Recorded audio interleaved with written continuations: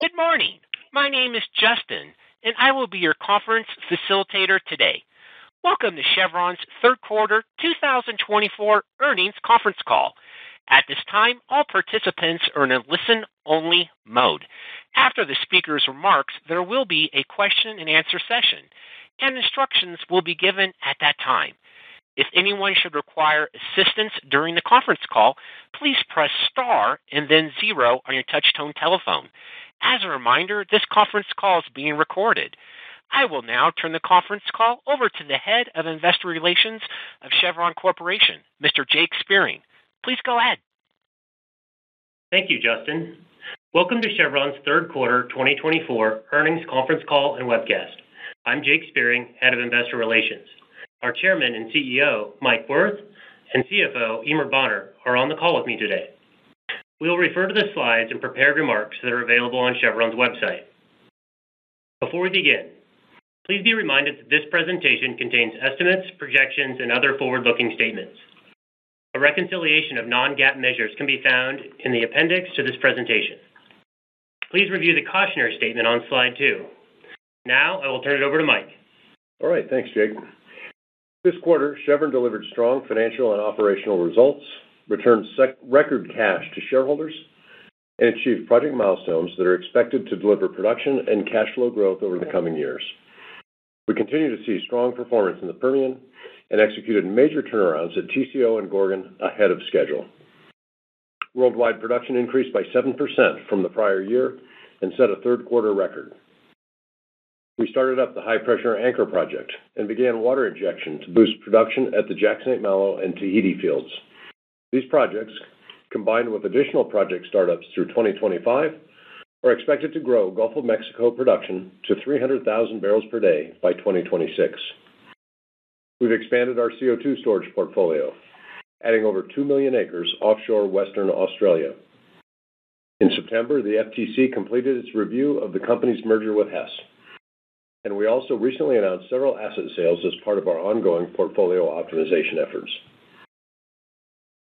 This quarter marked the one-year anniversary of the PDC Energy acquisition. We've successfully combined the two companies, taking best practices from both and applying them across our shale and tight portfolio. We've exceeded our guidance of $500 million in combined capital and cost synergies by more than 30% and have delivered more than $1 billion in incremental free cash flow since acquiring PDC. Chevron's well performance is 40% better than the DJ Basin average, and we continue to optimize development plans. We have advantaged inventory, with around 75% locations at a break-even below $50 per barrel. We expect to hold production at a plateau around 400,000 barrels of oil equivalent per day through the end of the decade.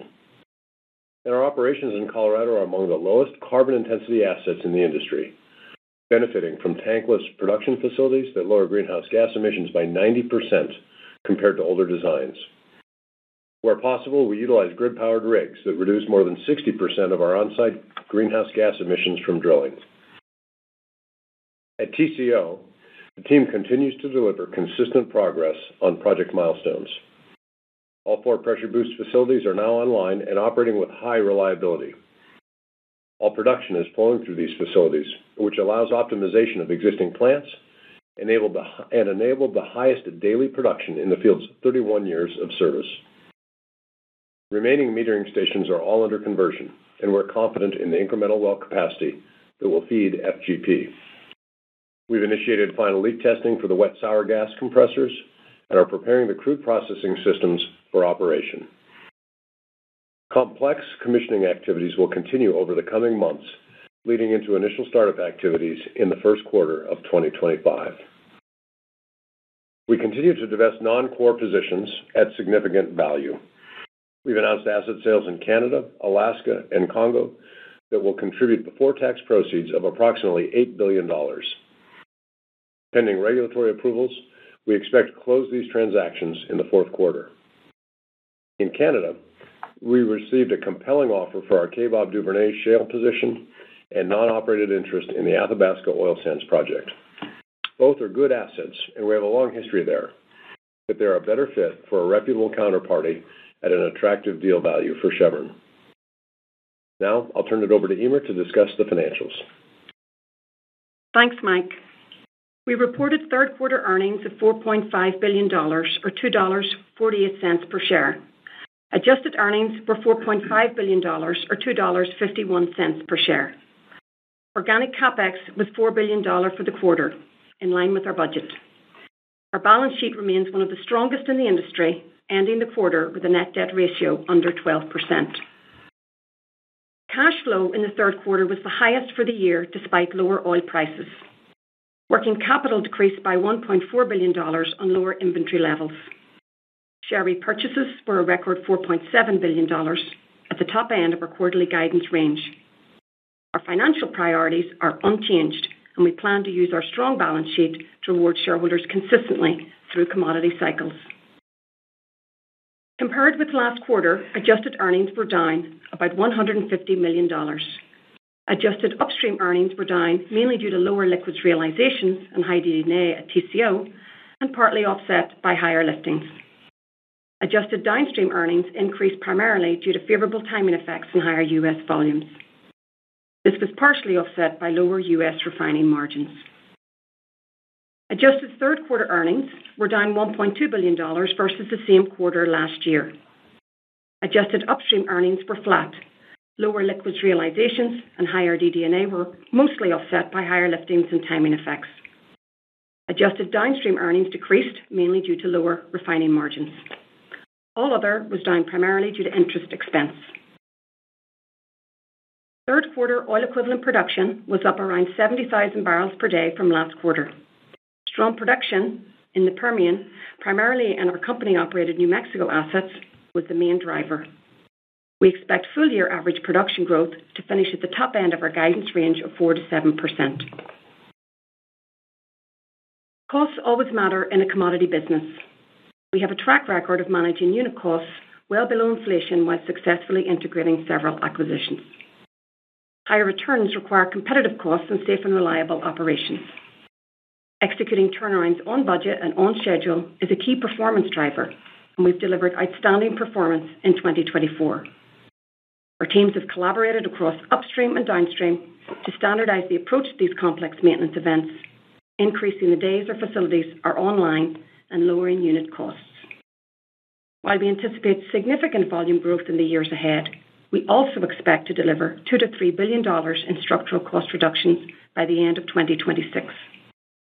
These cost savings will largely come from optimizing the portfolio, leveraging technology to enhance productivity, and changing how and where work is performed, including the expanded use of global capability centers. Now looking ahead. In the fourth quarter, upstream will have downtime, which is expected to be split between the U.S. and international operations. Impacts to production from divestments are expected to be around 45,000 barrels of oil equivalent per day for the quarter. Downstream will have higher planned maintenance, primarily at El Segundo and Pascagoula. We will also have a shutdown at the Pasadena refinery, enabling the light tight oil expansion to come online. We anticipate affiliate dividends to be around $1 billion this quarter. Share repurchases are expected to be between $4 and $4.75 billion in the fourth quarter, unchanged from prior guidance. Proceeds from asset sales are expected to be about $8 billion before taxes in the quarter. Back to you, Jake. That concludes our prepared remarks. We are now ready to take your questions. We ask that you limit yourself to one question. We'll do our best to get all of your questions answered. Justin, please open the lines. Thank you. If you have a question at this time, please press star 1 on your touch-tone telephone. To allow for questions from more participants, we ask that you limit yourself to one question. If your question has been answered or you wish to remove yourself from the queue, please press star 2. If you are listening on a speakerphone, we ask you to please lift your handset before asking your question to provide optimum sound quality. Again, if you have a question, please press star 1 on your touch-tone telephone. And our first question will come from Jean Ann Salisbury with Bank of America. Hi, good morning. The main feedback I have heard from investors hesitant on Chevron is wanting resolution on TCO startup and tests. At what point should investors consider TCO startup largely de-risked? Is there like a specific milestone in the commissioning and startup process, like where you've listed here, where you could say, okay, a startup probably really can't slip much from here, and are we there now? Yeah, so thanks for the question.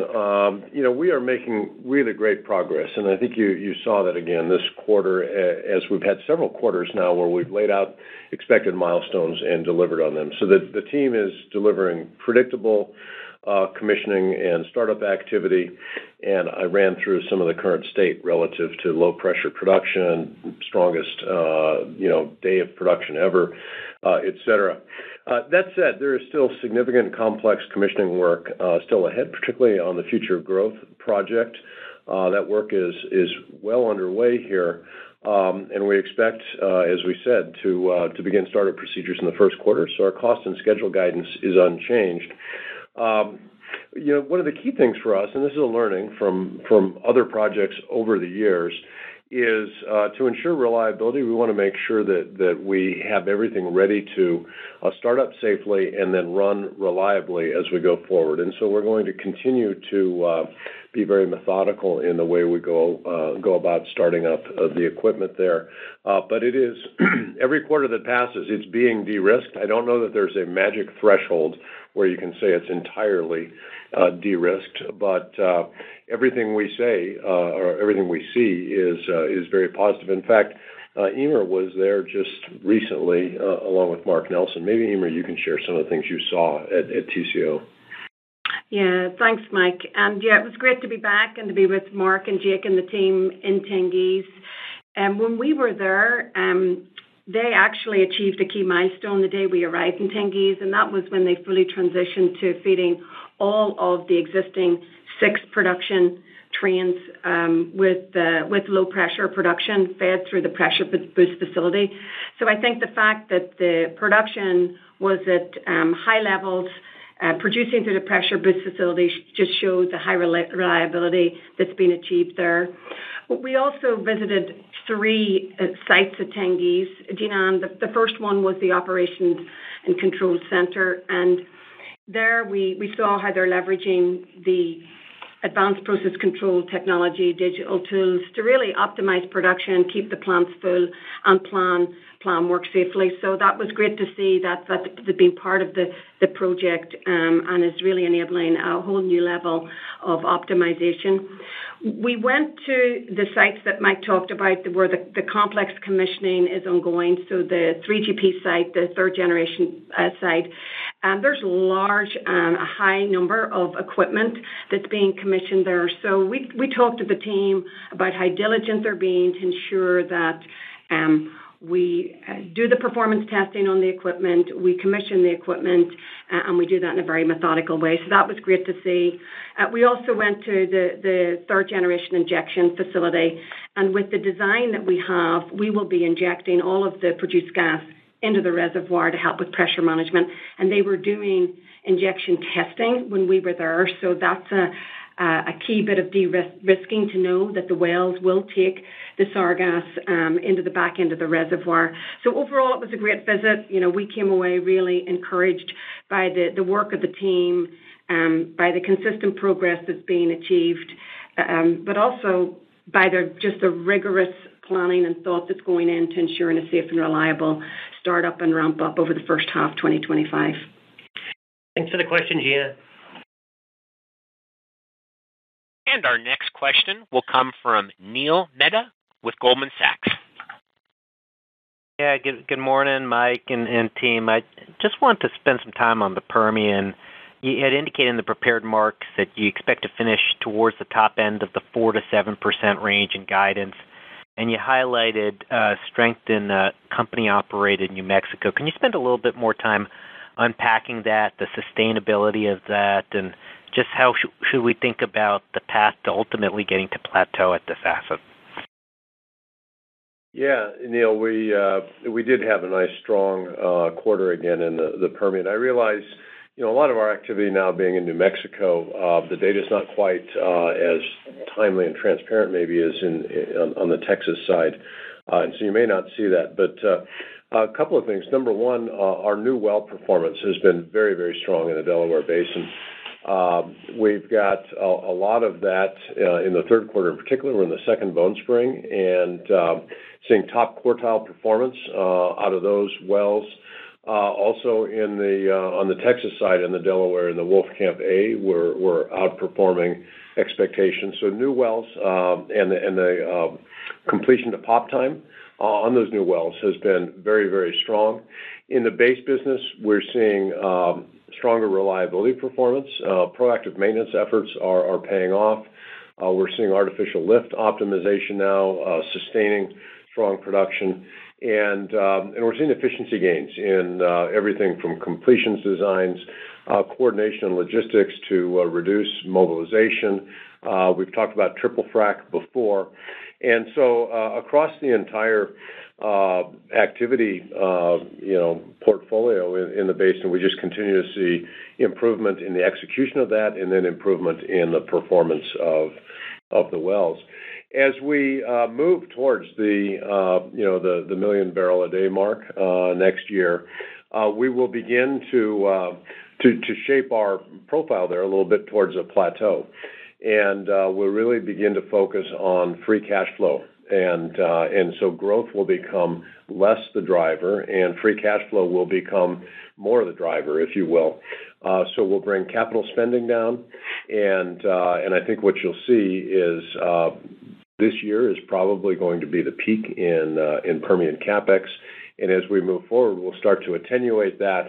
The growth, which has been at a 15% CAGR for the last 3 years, probably going to be higher than that this year, will begin to attenuate as well, and will really open up the free cash flow there. So more to follow in terms of exactly what that looks like. I'm sure people are curious about that. So we'll provide more guidance here, over the next call or two, so you can start to think of what that looks like. But the headline here is continued efficiency and productivity gains, strong free cash flow today, and we're going to manage it for even stronger free cash flow in the future.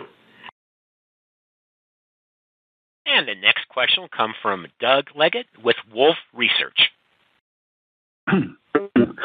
Good morning. Sorry, I had a frog in my throat, Mike. I appreciate the opportunity to ask you a question. If I could observe as a kind of precursor to my question, this is probably your best operating quarter in quite a while, so congrats that share prices responding accordingly. But if we look at your relative underperformance since you announced the Hess deal, there's clearly a huge weight of uncertainty on the stocks, basically wiped out the value of Hess. So it is a Hess question, and it goes something like this. You've now got FTC since we last spoke on the last call. You've got the shareholder vote, and you're moving ahead with, I guess, what many would think were the post-Hess acquisitions disposals. The synergies presumably are not related to Guyana. Why not go ahead and close the deal if you're so confident in your legal position? Well, look, the relative performance of the shares relate to a lot of things, number one. And so I wouldn't dispute the fact that the Hess uncertainty is a material contributor.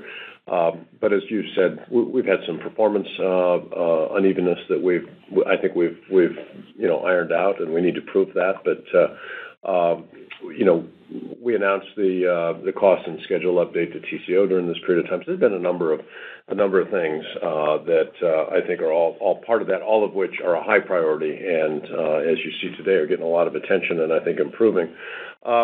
Look, we've got a deal structure with Hess that has a condition precedent that if there's an arbitration, the arbitration has to be concluded. We are confident that it will be successfully concluded, but that's the way we set the deal up, and we're going to execute the transaction the way the transaction is written, and integration planning is going very well. We're working very closely on everything that we can at this point in the process to prepare for the future, and I realize that the timing on this is unfortunate, but we're continuing to move forward and look forward to integrating the two companies and being really the premier oil and gas company prepared for the energy transition. Thanks, Doug.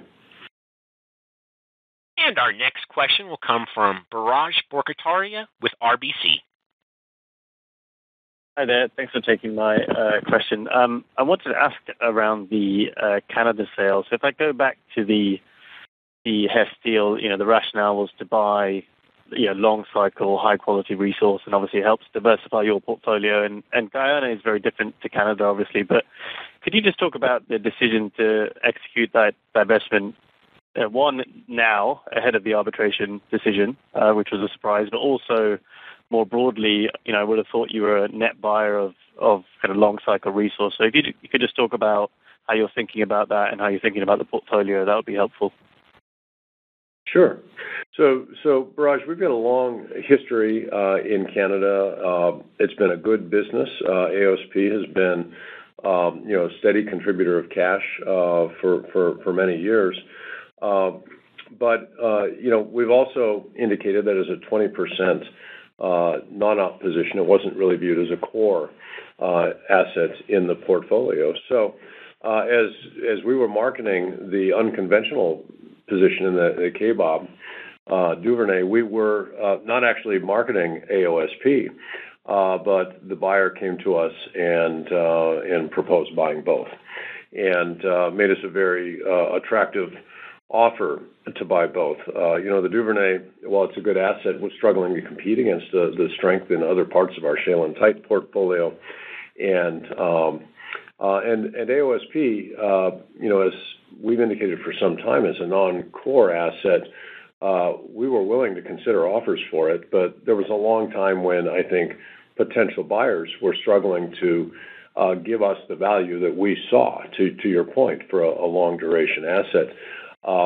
The Canadian producers are faring better today. I think their equity valuations have recovered, and so we were presented with an opportunity to transact at what we thought was good value, and we've been patient. Others have left the oil sands over the years at what we felt were discounted values, and we weren't prepared to do that. But when we got a value that we thought was a fair value, we were prepared to transact. And yes, we want to add good quality and long duration assets to the portfolio, but we have a lot of those in our portfolio today. And so I don't think you should read our desire for those kinds of assets to say that anything that would kind of broadly fit under that heading is not eligible for potential divestment. We're going to continue to high grade our portfolio over time, and as we add quality assets and use technology to improve the value of assets in our portfolio, we'll always ask ourselves if kind of the balance of the portfolio has more value to others than it does to us, and be willing to entertain that kind of a question. Thanks, Biraj. And the next question will come from Josh Silverstein with UBS. Hey, thanks, guys. Just on the $2 to $3 billion cost savings, how much of this comes from the announced $8 billion of asset sales year to date versus what maybe comes from additional asset sales and structural cost savings? And then any split between upstream or downstream? Thanks. Yeah, thanks, Josh. So let me talk you through kind of our plan here, given that it's some new material. So first of all, as you saw on the slide, we've been disciplined in managing our costs competitively over the years. So this program is essentially our next set of cost reduction steps to sustain our discipline, given that in our business, costs are always matter, they're always important. So what we're focused on here is reducing absolute costs while we deliver significant growth in the business.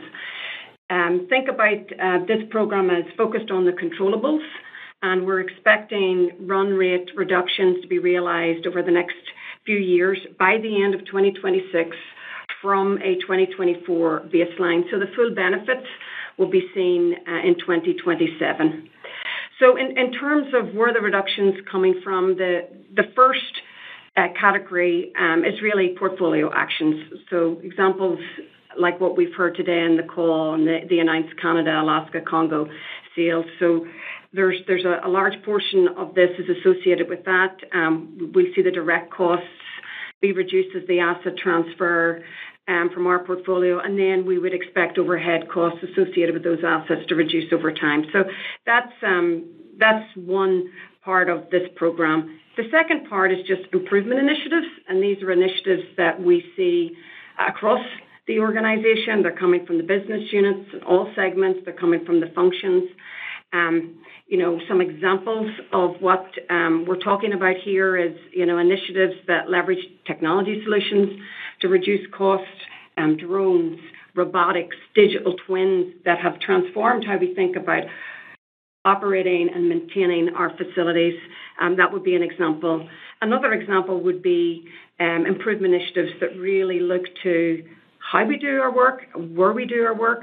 An example there would be the recent announcement of the Engine Global Capability Center in India.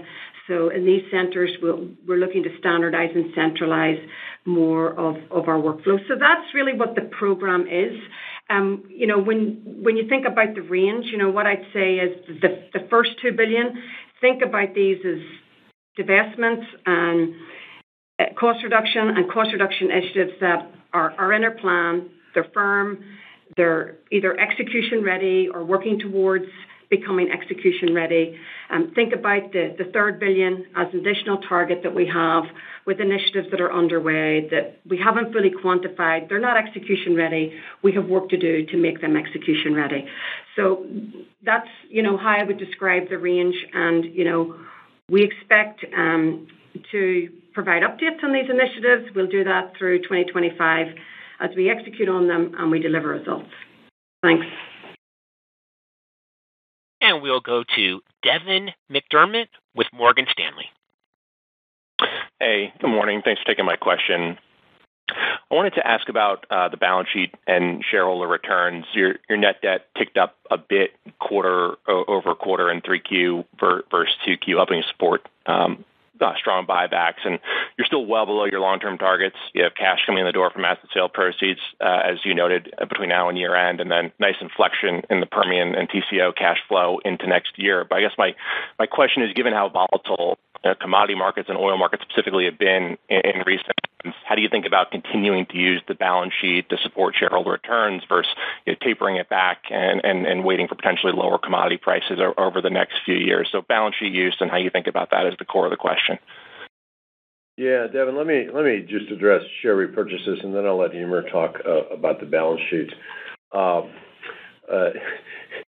Recent volatility in commodity prices to somebody who's been in this industry for 42 years is not new news.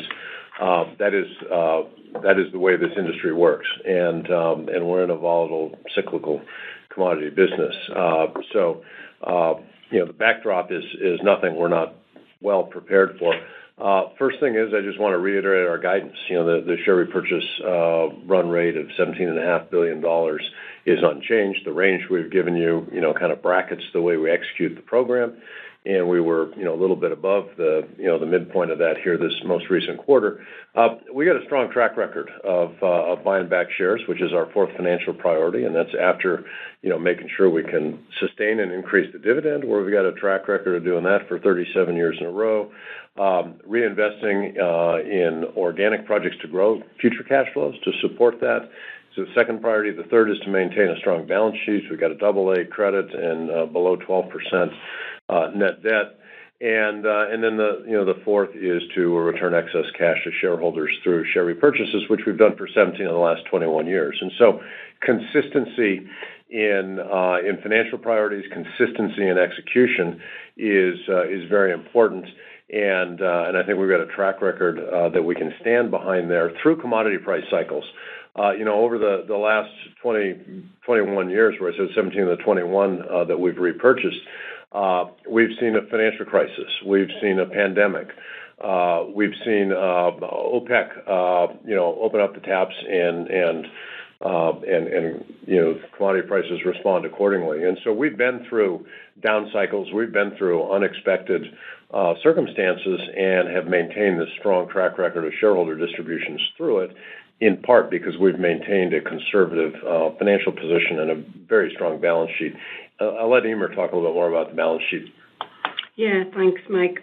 Devin, when we look at the balance sheet, we're focused on maintaining its strength through the cycles, right? It's an asset that we use to create value, to navigate the volatility that Mike talked about, and reward shareholders consistently. So when we look at our debt levels today, our net debt under 12%, that's at the low end of where we've been over the last 10 plus years.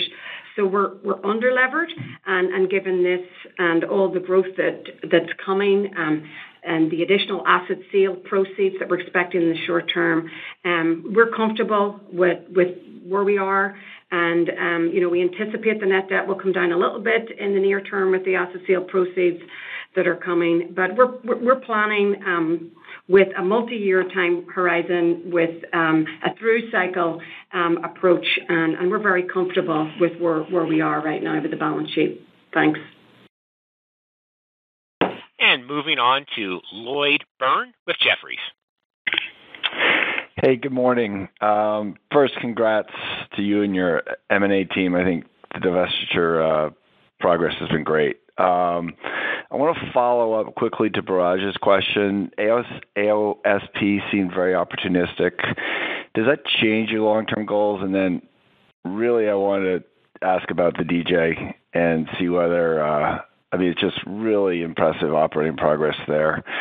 Synergies, free cash flow. But I think the surprise has to be you guys holding it flat to the end of the decade. Maybe you can just comment on the opportunities there and whether there's more opportunities for scale. Thanks.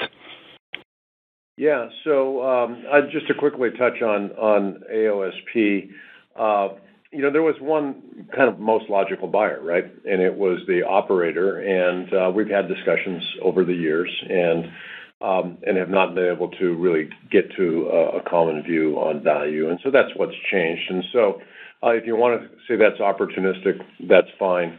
But we really wanted to realize the value that we saw in that asset, and we've been able to do that. The DJ, look, the first thing I'll say is the integration there and the synergy delivery continues the track record that we've had over a long time of exceeding our synergy commitments. And when we do a deal and we come out with a target, it's intended to give you a high confidence, number that you can use. And we've done the diligence we have at that point, and our track record is we find more and we deliver more. We're very happy with the quality of the asset and the ability to drive strong performance. We've learned from each of the companies that we've acquired. I talked a little bit about the lower carbon footprint there. We've seen some other things like gas lift and U laterals that have been used by some of these companies that we're starting to work with in some of our other parts of our portfolio. And the last thing I'll say is the team there does a wonderful job of balancing this multi-step permitting process. And I know there's been some concern expressed by people about the regulatory environment. We're working very closely with the regulator in Colorado to ensure that we can achieve their objectives and that we can achieve our objectives. And I'd say that's a very constructive relationship. We've got comprehensive area plans in place that de-risk the longer-term development. And the quality of the asset, 400,000 barrels a day out through the end of the decade. 3 years ago, we had zero in the DJ Basin. And so very pleased with it. We're big there. We're the biggest operator there. If the question was, are you going to acquire some additional positions there, I wouldn't say that's high on the priority list. The real key is to drive value out of this asset.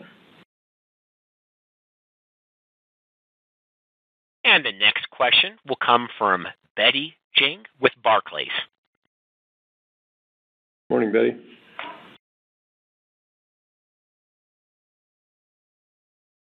Morning, Betty. Betty, your line is open. Perhaps you were just on mute. I was on mute. I'm sorry. Good morning. Thank you for taking my question. So I want to ask about Gulf of Mexico.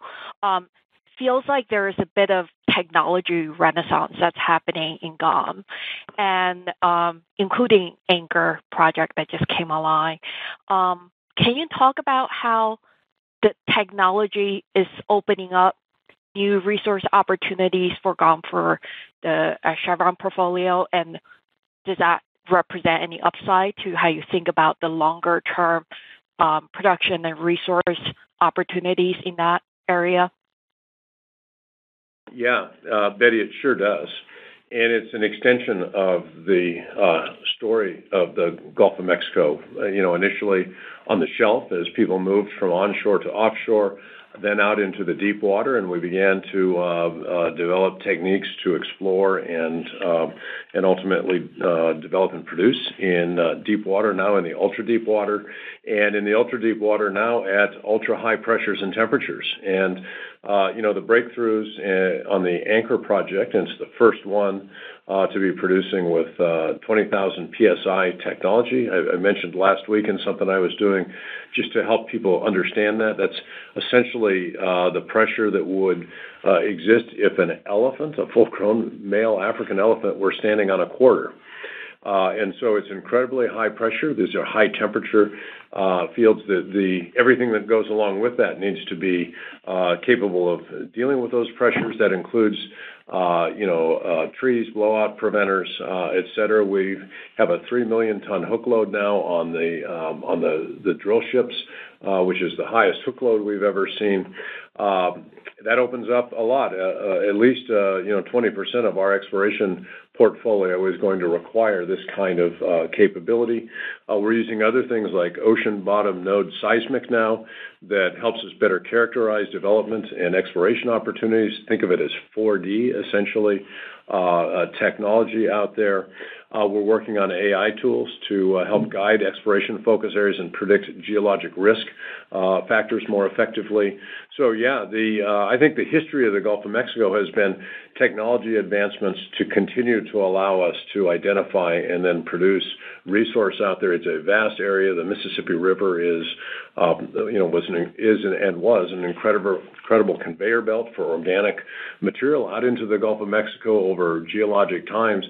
And the industry isn't done there by any means. I think there's a lot left to go. And maybe the last thing I'll say about it is, this is about unlocking new opportunities. We're also working hard to make better use of existing infrastructure with nearer field development, the ability to tie back at longer distances and develop smaller discoveries that wouldn't support a standalone greenfield development, but can very easily tie back as a brownfield to an existing facility. Ballymore is a good example of this, and I think you're going to see more of those as well. So the heyday of the Gulf of Mexico is far, far from over. And the next question will come from Paul Cheng with Scotiabank. Hi, good morning. Morning, Paul. Good morning. You have an excellent production record in both the Tengiz and Gorgon, that they have done well. And it's particularly impressive that given both of them, you have turned around. It looked like the turnaround has done well, and maybe that come in faster than the scheduled time. So is it a one-off, or that you have changed the process so that this is a repeatable benefit that we could expect in the future? Paul, it's the latter, and we've been working this both upstream and downstream because these facilities are starting to look a lot more similar than they are different. And to deliver higher returns, one of the keys is to execute turnarounds well, ensure the work that's done enables reliable operations in between turnarounds, and to continually improve on this. I mentioned earlier that Eimear was just out in Kazakhstan and has been at Gorgon not too much earlier. Eimear, maybe you can talk a little bit more specifically about what you're seeing on turnaround execution. Yeah, no problem. And thanks, Paul, for the question. Yeah, to Mike's point, our complex facilities, whether they're in refining or upstream assets like TCO and Gorgon, they're more similar than different. And so this has been an area of focus for us to try and standardize how we approach these complex turnarounds to really drive performance. So we've been working on it diligently for a few years. And I think the improvement actions that I would point to would include maybe The first one is just how we think about the scope of the turnaround. And think about this as looking at all the units and equipment and discerning, can I do the maintenance work on the run, or do I need to do the maintenance work only when the plant is shut down? And so there's a lot of improvement being delivered because we've been very diligent about discerning what's in and what's out. We call that rigorous scope management. The second improvement talks to the digital tools that we've used to really help with not only planning, but execution and prioritization. I'll give you a couple examples of the digital tools that help us with permits, digital tools that help us with isolations, digital tools that help us with leak testing and flange management, in addition to digital tools that help us with managing the span and control, given that these turnarounds bring in huge numbers of personnel at once. That's another area. The third one, which I believe we've taken to a whole different level, is benchmarking. We benchmark turnarounds, we benchmark the units, but the benchmarking that we're doing today, the benchmarking goes down to the equipment level. And so just the rigor in the benchmarking to look for improvements and to learn where we can be more efficient is yielding positive results. Then finally, I would say we have experts in this area from an org capability perspective.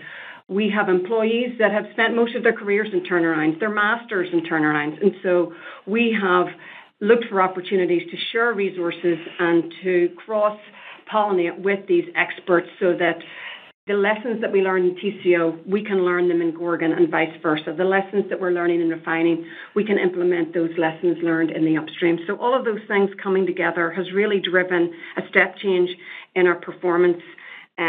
With nearly 9 turnarounds executed this year, almost all of them have been delivered at industry level performance. So we're very pleased of this work, given the criticality of it to base business excellence, and these results are industry leading. Yeah, Paul, 8 out of the 9 turnarounds were executed in line with first quartile duration targets. The Gorgon Train 2 turnaround was our best Gorgon turnaround ever, with a 14% improvement in duration. The TCO KTL1 turnaround was a 23% improvement in duration compared to the last one. And several of our refinery turnarounds saw cost decreases of up to 50% compared to the prior turnaround of that same unit. So I think there's some real quantifiable progress that you can see across the system that's being achieved. Thanks, Paul. And the next question will come from Bob Brackett with Bernstein Research. Good morning. If I return to the structural cost reductions, and I want to put it in the context of the relocation from California to Texas, is that relocation an opportunity to the cost reductions, right? Ability to redesign processes and organizations, or is it a threat to the cost reductions, where there's chaos and lack of continuity? How do you think about that? I don't think it's a threat, Bob. We've talked about the relocation occurring over a period of time. We're going to be very thoughtful about moving work from one location to another, moving people from one location to another. Not all of the work that's being done in San Ramon necessarily will go to Houston. So it may go to these global capability centers that Eimear has talked about earlier. Some of it we may find technology tools that help us to do the work more efficiently and automate things. And so I think it's a little bit of a simplistic reduction to think about just lifting and shifting everything from San Ramon to Houston. It's a migration of work to different technology platforms, different locations, and we'll do that thoughtfully and methodically over a period of time. We'll make sure it's been planned out and de-risked. And so, I think it's part of an ongoing, work evolution in a global company that has a workforce around the world that can do work in many different places, that historically did a lot of work in business units because that's the way it had to be done. But now there's other ways to approach this work, and we're looking for ways to do it best, to deliver the best work product, and do that at a cost structure that's ever improving. Thanks for the question. And moving on to Lucas Herrmann with BNP Paribas. Yeah, thanks very much, and afternoon, Mike, Eimear. fairly obvious question, I guess. I just wanted to talk to you. I wondered if both of you could talk a little bit more about CapEx going forwards, and maybe it's an inappropriate time, and December will be better. But if I look at what's happening with the business, obviously Tengiz starts up. You've got your assets in the GOM coming on. You're talking about driving for free cash or driving for NPV value in the Permian, CapEx coming down there. If I think about the current rate of, CapEx spend, including, associates, it feels as though it's around $18.5 billion as you got at the beginning of the year. If I look at the opportunities for that CapEx to start to fall as projects or as production plateaus or projects come on, it feels as though, maybe $3-4 billion of CapEx opportunity sits there, or opportunities for CapEx decline. Yes, it's there. What's really hard, Mike Emer, is to see, where that goes. Particularly given, obviously, everything going on in the East Med at the moment. So, is it right now to start thinking about CapEx coming down very materially as we move forward over the next 2-3 years, and you're really starting to benefit more emphatically from a portfolio that, in essence, is, deep in resource but pretty long duration? Sorry for the long. Yeah, so you've covered a lot of waterfront there, Lucas. Let me try to address some of it, and then I'll let Emer share some of her thoughts. Number one, I think an important point is if you look at the ratability of our CapEx, we used to have a program that had a lot of big, long duration capital projects. There was a pattern where the back half of the year, fourth quarter in particular, tended to be a little bit heavier. First quarter a little bit lighter. We're very ratable now. We've been about $4 billion on our organic CapEx, all 3 quarters this year. So it's become much more ratable and predictable. That's a reflection of the nature of the projects that we're doing. Point two, you talked about CapEx coming down. A decade ago, our CapEx was $40 billion. Today, it's you bring in affiliates, as you say, it's 18.5 or whatever that number is. So it's less than half of where we were. So it's come down substantially, even as production has grown, as the company generates more cash. We're doing it in a much more capital efficient manner than we ever have before. And then point three is, yes, we will continue to seek further ways to optimize and improve the capital efficiency of our company. A larger portfolio does over time require capital to maintain it. And so therein lies the trade-offs that you evaluate as you look at your capital investment opportunities, the readiness of those to move into execution. And I think in the near term, what's very clear is our affiliate CapEx will come down next year as the project in Kazakhstan concludes. So you'll see affiliate CapEx come off. We're in the process right now of finalizing our business plan for 2025, and so it is a bit premature for me to guide you to that number. But we're looking at all the trade-offs in that, and we'll talk more about that after we complete our planning process. But our intent is to stay very disciplined, which I think is something we've demonstrated here over many, many years now. Our guidance range of $14 to $16 billion is unchanged, and I think you should expect us to respect that. And if that does change by some quantum, and you throw out some larger numbers there, we'll cover that with everybody and talk about how it's changed, why it's changed, and how you should think about what that means going forward. Emer, do you want to add anything to that? I think you've covered most of it, Mike, given that we're, putting our plan together right now. Lucas, all I'd say is, the projects that you referenced and how we see the CapEx profiles coming off and the free cash flow growing as those projects complete, it's a key focus for us. So we'll give you more information on a fourth quarter call as we complete the process. We don't want to get ahead of the process right now. Thanks for the question. And the next question will come from John Royal with J.P. Morgan. Hi, good morning. Thanks for taking my question. So could you talk about your position in California and the downstream, still having 2 refineries there, and we've had another closure announced over the past couple of weeks. Is shutting capacity something you've considered in California, and how do you think the market will be impacted by this latest closure? Do you think we'll see structurally higher profitability there as a result, or maybe things will adapt kind of back to where they were? Yeah, John, first of all, I think what I would say is we've seen another ill-conceived move by a state that has implemented policies to deliver its residents the highest gasoline prices in the country. This most recent action to insert state bureaucracy into turnaround planning and inventory management is likely to make prices go higher, not go lower. Putting bureaucrats in charge of centrally planning key segments of the economy hasn't worked in other socialist states, and I doubt it will be any different in California.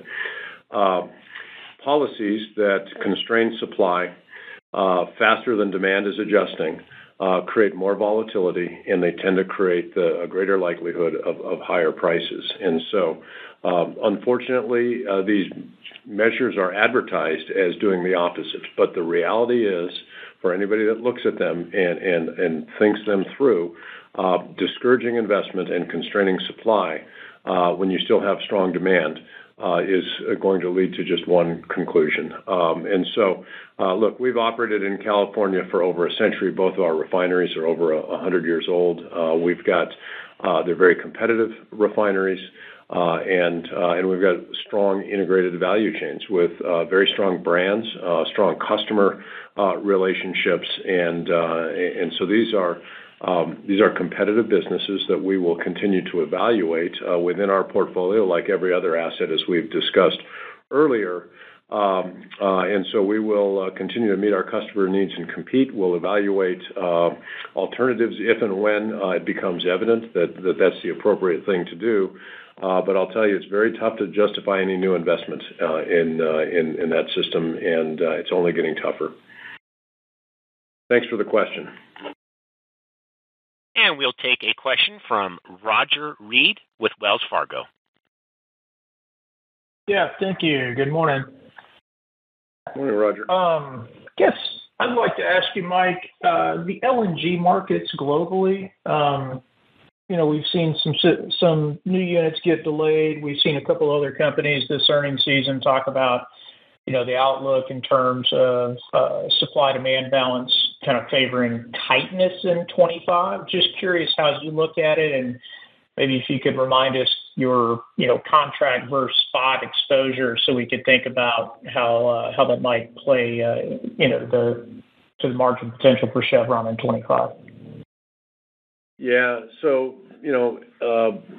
LNG demand continues to grow, but it comes against a backdrop of very healthy inventories. You asked about 2025.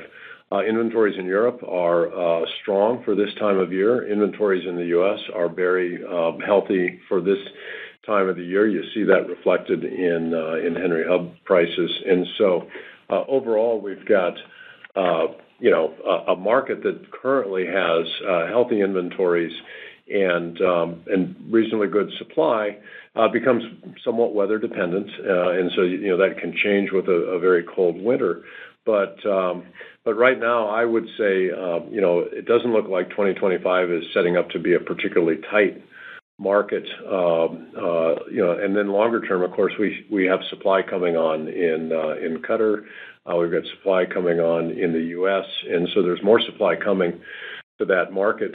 And so I think in the short to medium term, it's a market that is not really prone to becoming nearly as tight as what we saw a couple of years ago when the situation in Ukraine began. Our particular portfolio is 80+% contracted, primarily on oil indexed pricing on long-term contracts. Most of our sales are into North Asia. And 20% or less spot exposure, and a lot of that is out of our West Africa position, and we'll have some spot cargoes from other parts of the system occasionally, but primarily long-term contracts, primarily tied to crude price. Thanks, Roger. And moving on to Nitin Kumar with Mizuho. Hi, good morning. Thanks for taking my question. Mike, I wanted to just maybe touch a little bit on the chemicals business. It seemed like it was a bit of a tailwind to earnings this quarter. What are you seeing from your supply chain, particularly in Asia? You've heard about some stimulus to be offered there, but just looking at what the earnings look like for the chems business. Yeah, we actually polyethylene chain margins have strengthened over the course of this year. So it's been an improving market backdrop. Some of that I think has been some short-term supply disruptions in certain areas. These are long cycle commodity markets that demand grows kind of steadily, but slowly supply comes on in big chunks. And so we've had a market that's been a little bit oversupplied, and that's put pressure on the olefin chains, particularly in Asia. And so, I think over time we expect to see margins improve. We've got a couple of projects that will come online in the second half of this decade, and you can't time these things perfectly, but I think they're likely to come on after the trough and into what's an improving olefin chain market. One of those projects in the U.S., one in the Middle East. Asia's the big market, obviously. Naphtha and naphtha cracking being the alternative. You do have some interrelation on margins with crude oil prices, and if at the margin, Asia naphtha crackers are what an ethane cracker in the Middle East or the U.S. is competing with. You've got some interplay between those two, and so we'll watch it over time. CP Chem is a well-run business. GS Caltex in Korea is a well-run business, and we've seen these kinds of cycles before. We remain very constructive on this sector over time, as we think the fundamentals will be very good, and CP Chem in particular has a lot of ethane-based feedstock, which makes it very competitive. Thanks, Nitin. And moving on to Ryan Todd with Piper Sandler. Thanks. Maybe good morning. Maybe one on the Eastern Mediterranean. Could you maybe just provide a status update in terms of kind of current operations, the Tamar expansion efforts, the next leg of potential expansion or commercial development there, and what impact, I guess, what is and is not happening or moving forward given the current uncertainties in the region right now? Sure. So obviously, the first priority is the safety and well-being of our employees and the integrity of the assets. We have seen the demobilization of the pipelay vessel that was working on the current expansion projects at both Tamar and Leviathan, as the contractor concluded that the current risk environment was one that they were not comfortable with. We see both of those projects still being completed late next year. We'll keep you advised. Obviously, this will depend on when that is remobilized. But we've got projects underway in the short term at both Leviathan to increase production, by about 200 million cubic feet a day to 1.4 BCF. And Tamar is about 500 million cubic feet per day from 1.1 to 1.6. So those are on track for late next year. We've entered FEED for a larger expansion at Leviathan that would take us up significantly more. There's some room on the platform to add more processing capacity. That's a project that would be completed towards the end of this decade, and we're in FEED on that now. So more to follow.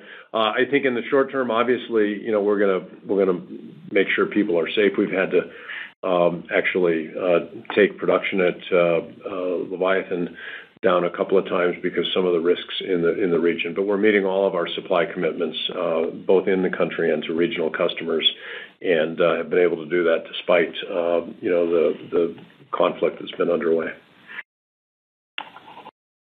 And our last question comes from Alistair Sim with Citi. Hi, Mike and Amy. Mike, you talked earlier to the operated Permian position. I just wanted to get a sense of what you're seeing in the non-op and royalty piece. Are we seeing a two-speed operating system in the basin with respect to what various operators are doing? Thank you. Yeah, we've seen strength across all three of the components of our business. Our co-op growth this year, as I said, is probably going to be a little bit higher than the 15% we've seen the last 3 years. Royalty may be a little lower than that. NOJV a little bit higher. I don't know. I think you said, do we see a two-speed development approach? I wouldn't say that. I'd say we're all kind of in the same fairway. Certainly, some of our NOJV and royalty is in highly attractive sweet spots, and I think the economics on that are very good for our partners or our operators where we hold the royalty interest. And I wouldn't say there's significant enough variation between our program and what we see with others to describe it as a two-speed program, if that was the question. Thanks very much, Alistair. I would like to thank everyone for your time today. We appreciate your interest in Chevron and your participation on today's call. Please stay safe and healthy. Justin, back to you. Thank you. This concludes Chevron's third quarter 2024 earnings conference call. You may now disconnect.